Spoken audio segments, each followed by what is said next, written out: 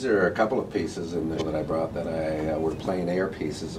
I did, me and a couple of artists were over in Vancouver Island, the News Bay area. This is one of Qualicum Beach that was very lovely. We were sitting out here painting right there. This one here actually was a night sky there. It was beautiful, beautiful weather in August when we were there doing it, so I really enjoyed, having the opportunity to get out there and paint them. It's fun to really get out and do stuff, right in nature in a plein air fashion. So that was a nice mix to get into the show, because most of us get into the studio and we get caught up in there most of the time. So it's nice to be able to get out and do a little painting.